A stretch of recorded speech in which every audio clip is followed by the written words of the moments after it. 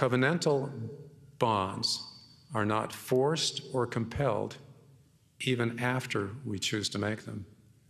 Agency remains operative.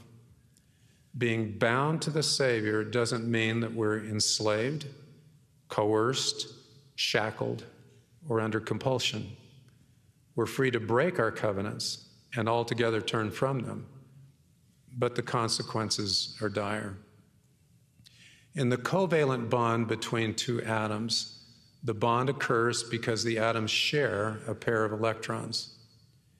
In a similar way, when we make a covenantal bond with God, we share a covenant with Him.